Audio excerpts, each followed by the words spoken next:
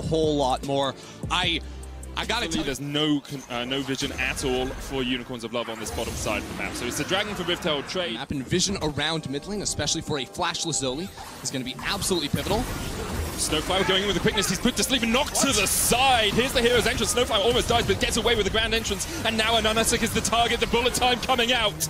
And first blood secured by SuperMassive. And who better to pick it up than Zeitnot? SuperMassive, who looked for part of that engage. Unicorns of Love weren't able to catch out the target they were looking for. But here comes Santos double in the bottom lane. TP. Whoa, that was incredibly quick double TP as they look for the fight. Balulu does have flash, he's going to chase onto Santos. Unstoppable Onslaught flashed away here by Gadget, but he's going to be slowed up by the Seismic Shard. And the chase is on. The rat is caught in the trap. SuperMassive get their second. SuperMassive just have the answers into the Twitch, and he's denying him even more. While Zeitnot was getting kills, now Gadget is dying, but hey, no man's down bot side apparently. They're ready to pick up one in return. That feels more like flash on Gadget, and Armut has ult. He wants to find the rat.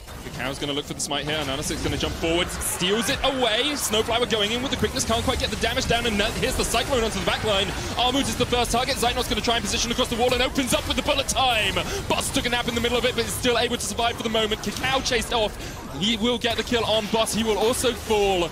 And meanwhile, the rest of the fight continues as Gadget has been untouched. Zeitnot's going to try and do what he can into no man's, but it's a great fight for the Unicorns. 5 kills in the river. It was just a really good fight there. Being a massive Minotaur that is incredibly tanky, but also breaks any CC on you at the time. So you wait for the sleep, you pop the ult, takes 65% damage reduction. Gadget jumped in here, but the spray and pray. Zeitnot's just going to die before he can even do anything. Snowflower was the one to engage, and now he's the one who is being collapsed on. Santos trying to give him a gift from the side of the lane.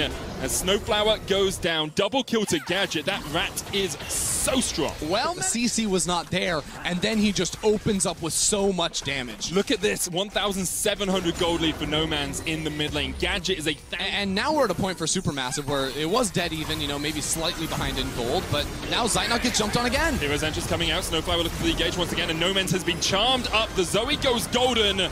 You have to feel that stopwatch isn't going to save his life for long. Shutdown goes over to Zeitnot. Santos now forced away as well. He's going to go to sleep, but Gadget opens up with a spray. Well, the kill does go to SuperMassive, and that was a good fight for them. Even more gold being picked up by Unicorns. The game has exploded on your Galio. You're not... well, maybe you don't. You're going to go for the teleport behind. Balulu looking for a flank position. The Dragon's already gone. Balulu trying to catch out Gadget. Has the taunt not flashed away from, but here comes the Cyclone onto the backline, and Zeitnot's already almost dead. Snowflower uses the quickness to stop him. The Unstoppable Onslaught has popped, but that's on the tanky front line. Only Boss has fallen. Gadget killed off one, as also Santos goes down right at the end of the fight. Gadget's still on the chase here, looking for Cacao, does have the spray and pray, won't find him. Yeah, but where I don't think that strategy is going to work out as well, because it's basically like putting him in a Mordekaiser ultimate. It's like a little bit against the ropes in this game. 5,000 gold behind as SuperMassive. Once again, Snowflower just dancing forward. The sleep has landed. X-Flash from Santos going to dive in with the Cyclone. Zeitnot is already done for. And Armut tried to get in onto the Twitch, but he was flashed away from. Boss will take the kill. 2 quick ones for the Unicorns, and they turn that. And it only seems to be growing for our CIS representatives. Perhaps the bullet time into the hero's entrance. Like, you have so many tools at your disposal. Snowflower slept up towards the top of it as SuperMassive maybe looking for the blast cone play here. Snowflower forced away. There's a hero's entrance. Armut jumping onto Gadget. He pops the stopwatch. You mentioned it ended. It's going to keep him alive for the moment, but the knockup's still coming down. Cacao flashing forward. The shutdown goes over to Zeitnot. But now the fight turns on its head as the Unicorns of Love are the ones advancing, stepping forward into the jungle of SuperMassive. The opposite end right there. And that'll take Unicorns to soul point here for that Infernal. And their comp built around Poke. It's perfect. Cacao steps in front of the paddle side. I think Zeitnot might have just died to that. The Loathing Lullaby coming out, and here's the teleport. They don't want to wake up No Man's yet. They want him in bedtime land as Santos is the one to step forward. Ananasik tries to dive onto Cacao. Zeitnot now the target, and he is left for dead by the rest of his team. Armut eats a spear to his rear, and he will go down as well. The Unicorns of Love have a minute left on this bout. You know, I thought the push from Unicorns was done after they got the Drake, but they took the fight there. It looked good for SuperMassive for just a second. I mean just a second, because Unicorns turned it immediately around, and now they're going to have the inhibitor. At 15 minutes, this gold lead was 1,500.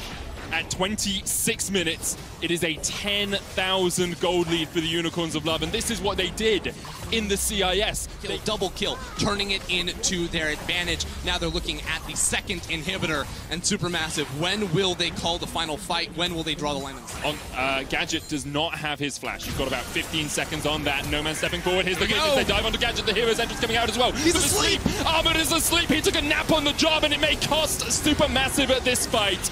But Lulu dived onto the backline and was able to kill off Gadget, and now it's up to Zeitnot and Armored to try and step forward. Santos goes down 2v3, in favor on him, but Unicorns, they want to end the game right here. Cacao are looking to try and get some damage down, clear out the minions, but you just can't do it quickly enough. Armored jumped on. Cacao sweeps away a few, but the Nexus Tower is the target for the Unicorns, and it looks like SuperMassive may have met their match in game one here. Armored down to about a third HP, the Nexus still ticking away, but here comes Zeitnot back alive, going to be able to defend that win for the moment. The bullet time coming out, cancelled immediately by Zeitnot, and that means the Unicorns will be able to get away. Middle and the bottom lane. Inhibitor didn't fall in the top lane, Ender. That's important for us to note.